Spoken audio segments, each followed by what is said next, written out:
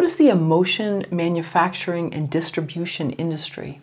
What is that? That's the entertainment business. That's what we're doing. We're not chasing trends. We're not making trends. We're not doing all those things that executives and critics and people would like us to think we're doing. We are trying to make people feel something, whether it's movies, television, anything.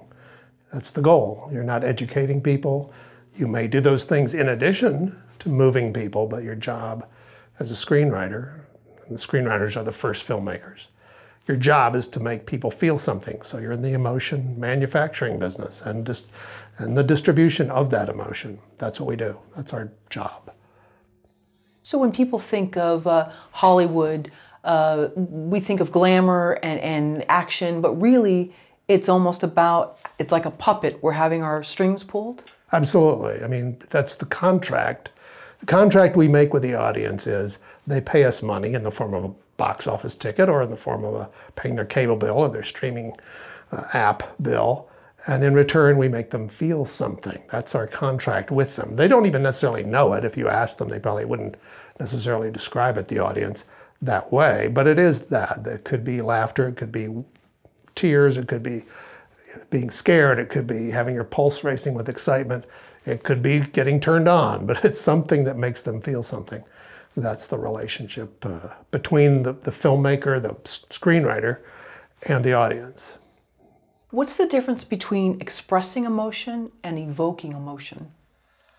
The difference between expressing and evoking emotion is radically different and incredibly important for the screenwriter to identify, any kind of writer.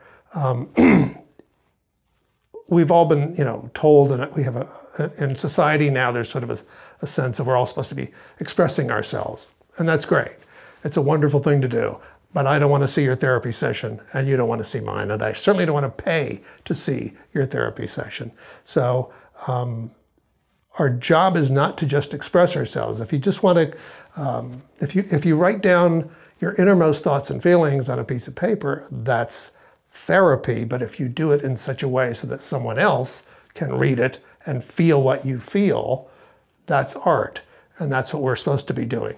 That part of the process gets forgotten a lot, especially now, when it seems like just expressing emotion should be enough. No, it's not. If the audience didn't feel it, it doesn't matter. The audience is the completion of the arc in any art form, but especially a popular art form like movies. Until an audience feels it and responds to it, you haven't completed your task. And they will leave the theater frustrated if they haven't had that experience. Our job is to make them feel something, not for us to express what we feel.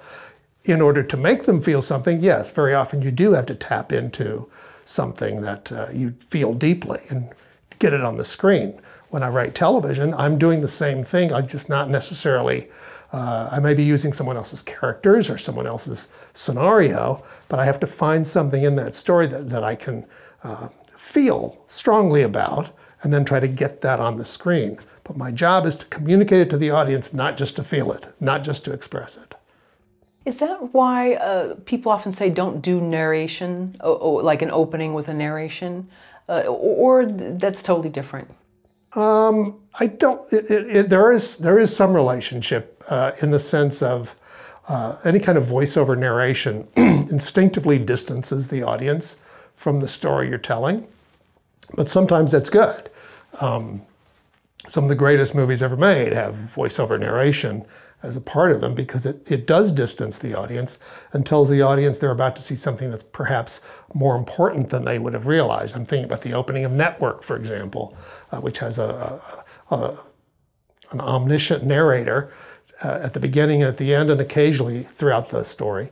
And it works very effectively because it's a satire, and it was important that we occasionally step back and hear, in essence, the voice of God telling us something important is happening here. But if it's a crutch, if it's used as a crutch to just explain stuff that the screenwriters and the directors weren't good enough to get on camera, then it usually is something to be avoided. But almost every Billy Wilder movie has voiceover of some sort. It's a very useful tool, and it can be very effective. So I don't know that it's that directly related. Why do you encourage writers to feel it, write it, and then analyze it? It's among the most crucial parts of my teaching technique and my philosophy of screenwriting. Most screenwriting books and teachers are teaching you backwards. They're teaching you to analyze all these successful films. They all have these things in common. Now, if you go back and plug in, you do the exact same formula and just plug in your characters, you'll have a success too, and it absolutely does not work that way. Because the film is, its purpose is to make the audience feel something, it's important that you start with your right brain. I'm being very simplistic now psychologically, but the right brain is roughly responsible for the emotional intelligence of our personalities. The left brain is the rational part. They're telling you to start with the left brain, which is say, analyze it, then write it, and maybe you'll feel it in there somewhere. That's incorrect, in my opinion. That you need to start with, by feeling it, feeling the passion of it, try to get that onto the page, and then after you have, then go back and analyze it. And of course, that last step of analyzing it is critical to make sure that the audience is going to get what you intended. It isn't just first blurt. You're not just putting something on the page. You then analyze it and reanalyze it and reanalyze it to make sure it's doing what you want to do. But first, you have to feel it. It's what I call organic screenwriting, as opposed to the more formulaic screenwriting theories, which most screenwriting books and teachers tend to promote. That's the difference between something that's well structured and just something that's written to a formula. I do a lot of screenwriting consulting, have for years, with some success. A lot of my clients have gone on and had their films made. And that's often what I find myself doing, is trying to strip away all that analysis that they've been taught, that by page so-and-so I have to be here, by page so-and-so I have to be here. Strip that away, get back to what are you passionate about? Why did you write this story to begin with? What are you excited about? And then get that on the page, or get that, at least the process started, and then go back and analyze and see, is there a better way we could do it? Should that be moved from here to there, and all the other decisions that go into properly structuring a screenplay. But if you don't feel it first, you're pretty much doomed. And so how can we reconcile in ourselves the right brain, but not letting us kind of become unhinged? You know, where we've got a bottle of whatever and we're just going to pour it all out, but then we find out it's a big jumbled mess. Yeah, somebody once said, and I thought it was a smart thing, the rules of screenwriting are for when the script doesn't work. So that, you know, if you go, I mean, you shouldn't have to give it to someone for them to tell you, this is completely meaningless to me, I don't get it at all. It's really our job, to, having written, to go back and then start shaping it in a more refined way. And as one gets more practice at it, you instinctively start to avoid some of the potholes, and you sense, oh, this is going on too long, or whatever. But first, it's important to get it down.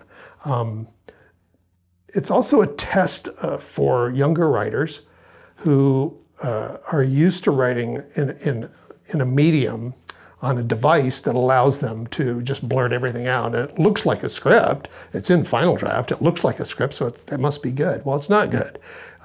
You have to force yourself to go back and rewrite and rewrite and rewrite and rewrite and refine it. Put it away, pick it up, look at it again.